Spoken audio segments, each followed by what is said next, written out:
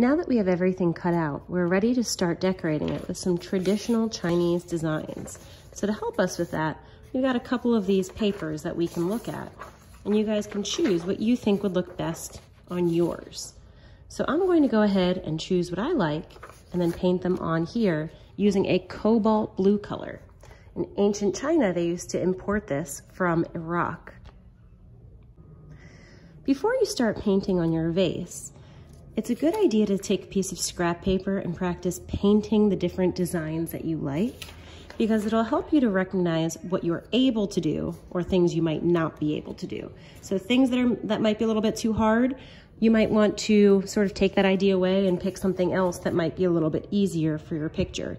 It also gives you a great space to practice holding your paintbrush correctly and practice painting with smooth lines. So as always, remember that you're holding your paintbrush straight up and down and barely touching the paper so that you have nice, smooth, thin lines.